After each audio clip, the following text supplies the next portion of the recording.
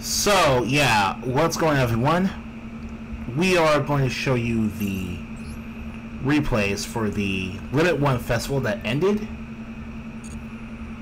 and a couple of replays from other stuff, because I really can't be asked to make more of these. So we're just going to show off these tryout duel replays first.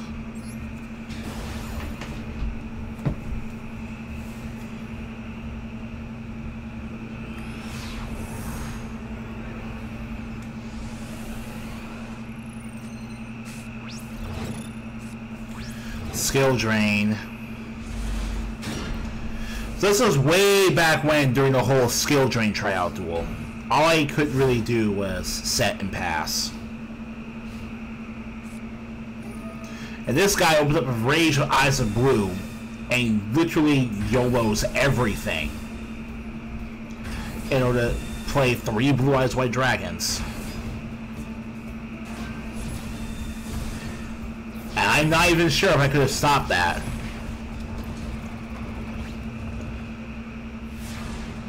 Because it just ignored everything else I was able to do. But I ruined this entire man's career.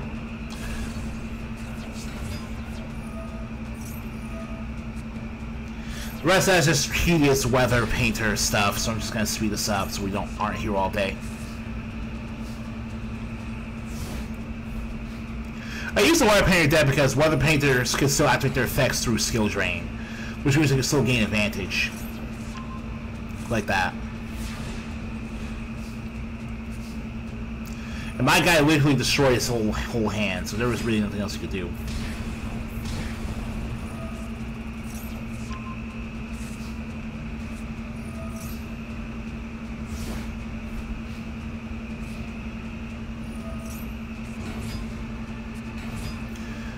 Maybe Eyes of Blue wasn't going to save him.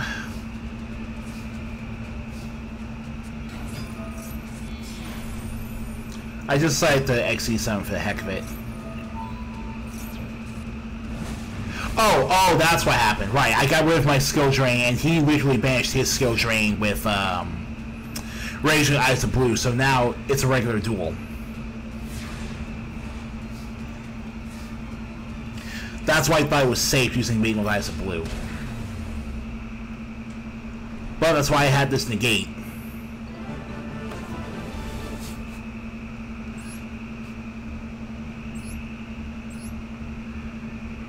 It was not much for a Blue Eyes deck. 3 copies of Rage Eyes of Blue.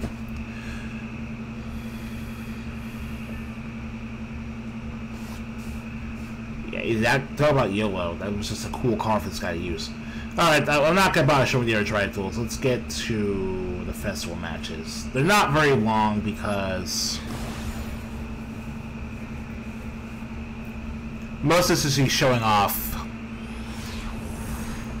Only time you're ever probably going to see someone use a replay with Rage with Eyes of Blue. And hey, you show who goes first this time in the replay. I did not notice that before. That's new. But this is a Cashier player. So they start with Cashier Ogre, then search for Cashier Preparation and set 3. For Limit 1, I used Dragon Link, so I normal summoned Chamber Dragon Maid, which was negated by Solemn Strike. So Dragon Link, with everything being limited to 1, can still work pretty beautifully as long as you get everything you need. In this case, I used a bunch of extenders like Dragon Maid stuff and Red Eye support. Cashier being Cashier, it'll do your Cashier thing. But link off Nocta Vision and let's for Heroctic Seal the Heavenly Spheres. And my opponent just folds because they had nothing to do.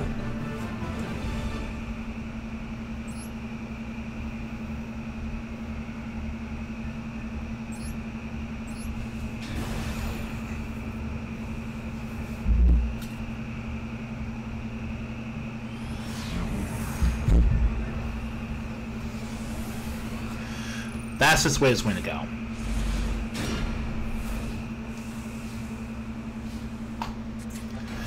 This guy summons Scare Claw Balone. and links off to summon Scareclaw Lightheart. Then he gets Primeval Plant Rakephobia to search for another Scareclaw monster. Then that Scareclaw can be social summoned, and then he gets to add Scareclaw Twinsaw. Then he plays Arrival to social summon another monster, but that's 5 monster summons, so I can Nibiru him. He gets a Tearment out, and that's all he can do. He can't even really recover when you stop and think about it. I null summon Black Metal Dragon in order to link off for Striker Dragon. Then I get to add then I get to add 2 cards to my deck to my hand. And play Noctovision Dragon again.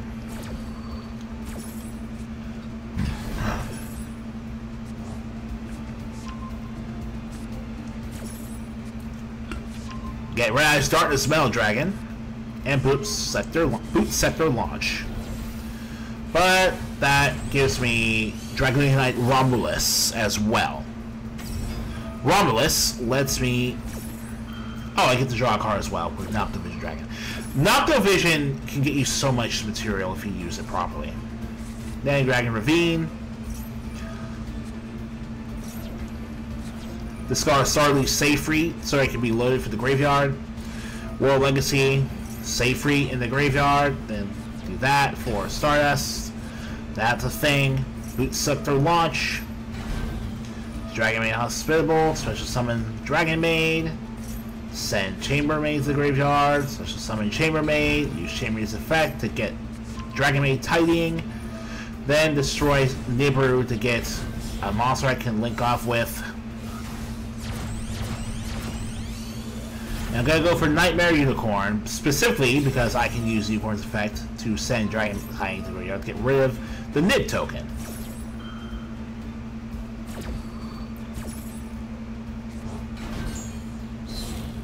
After that, I can look off Unicorn and Chamber Dragon Maid.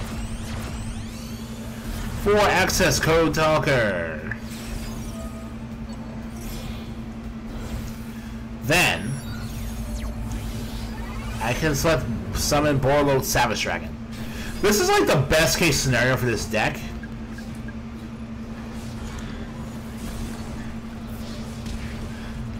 Having enough material in your graveyard to power up Borload and give him as many negates as you can. Because I never get another Borload that strong during this event. Really insane.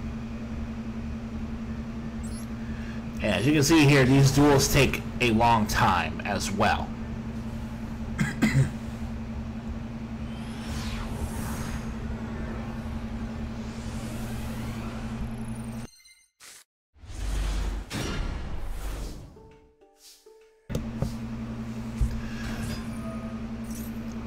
North Summon Chamber Dragon Maid to get Dragon Maid Hospitality. Link off for Striker Dragon. Add Scepter Launch. Play World Legacy Guard Dragon. As many times as you can, try to make link offs of Dragon Ignite Romulus. Your main combo is staying in. Your main combo of this deck is getting Striker out, then finding a way to get to Romulus. After that, you can get Ravine and boot up Scepter Launch.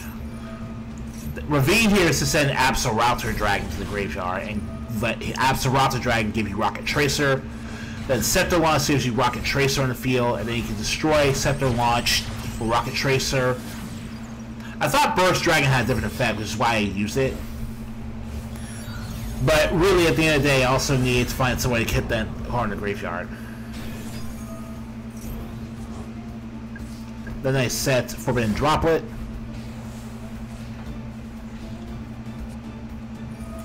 Despia and Branded. Branded opening as well, which I negate. Really, the fact that this is what they opened up with was really lucky for me, because they only had one Branded opening too. And that stopped their whole play.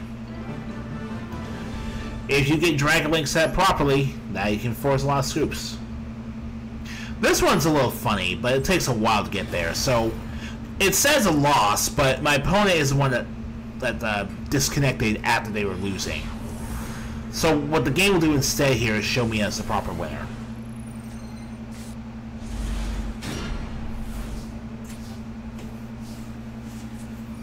The Biolistic Rebellion is discarded to search Biosteel Magnum Hut, then Dragon Maid Hospitality summons Chamber. Chamber lets me add Dragon Maid Tiding, then link off Chamber for Striker Dragon.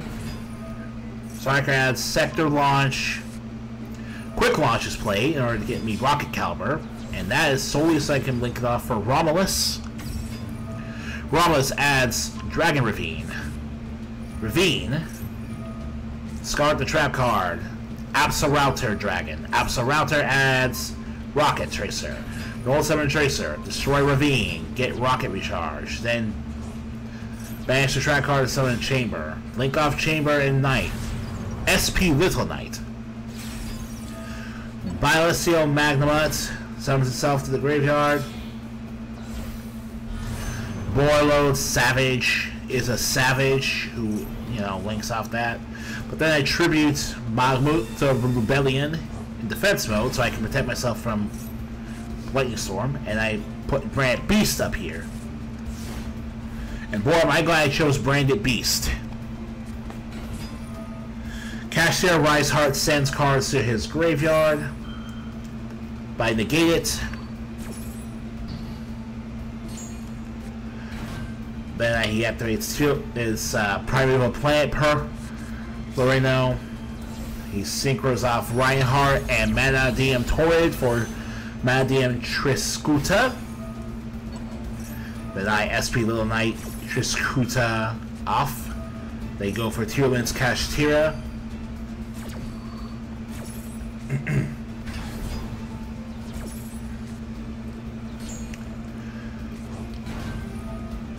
Discard more stuff from their deck. Clear New World. Destroy Kashtira.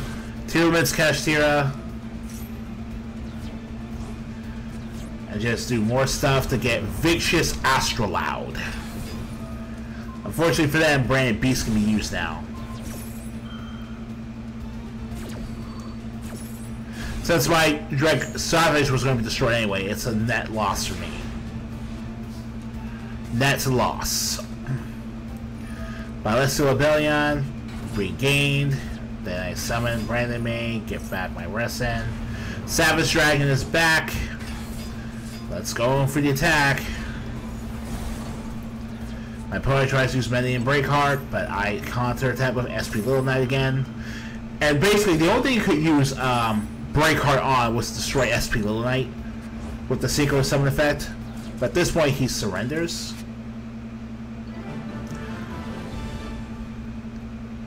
The connection failed on their end, not mine. I genuinely did not do anything to cause myself to lose here.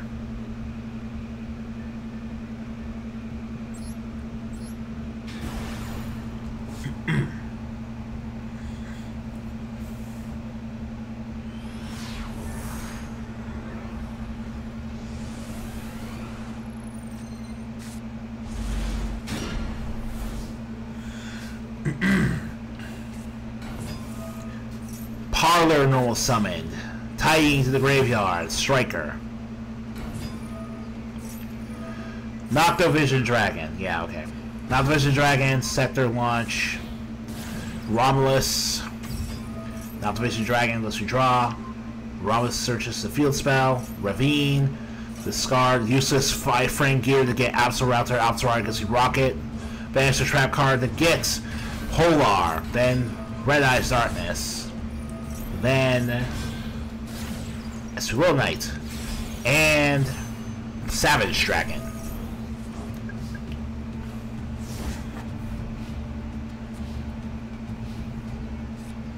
Change of Heart negated because it's Change of Heart. Seriously. Magical Meltdown. Alright, Alistair. Alistair is played. Invocation.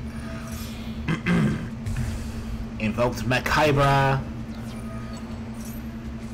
I could have probably done something with Little Knight to get rid of Macabre, but I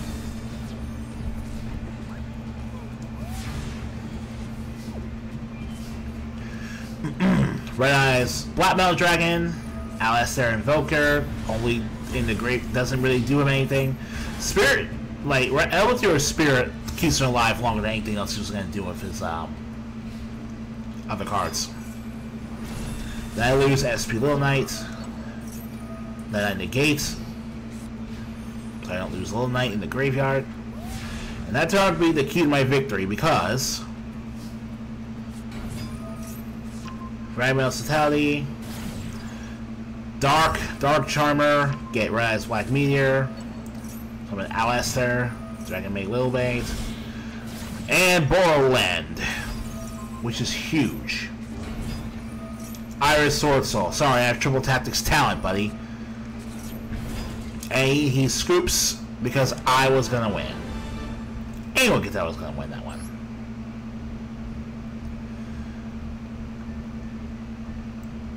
Last but not least,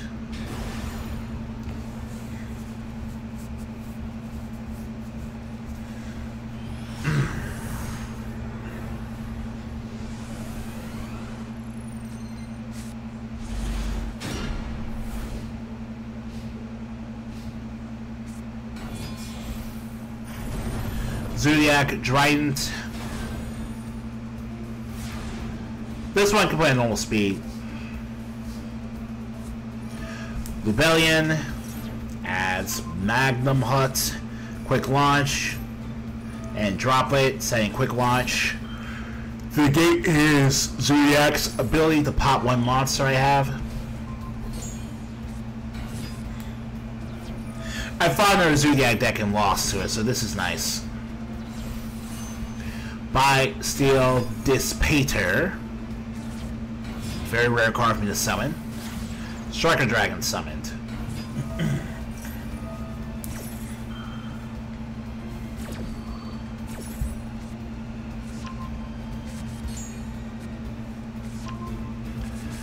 Then I also summon Dispater, or this.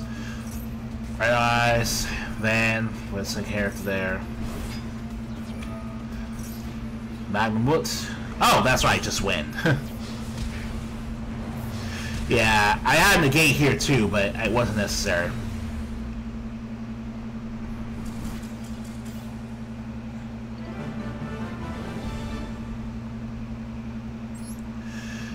That's pretty much all I have for these. So, thank you guys for watching. I'll see you next time. It's a little on the short side, but it was better off this way because I've been on a Mega Man streak this week, if you couldn't tell. Just had other things in my mind. Speaking of which, yeah, you'll be getting replays of the other Masterduel event soon as well.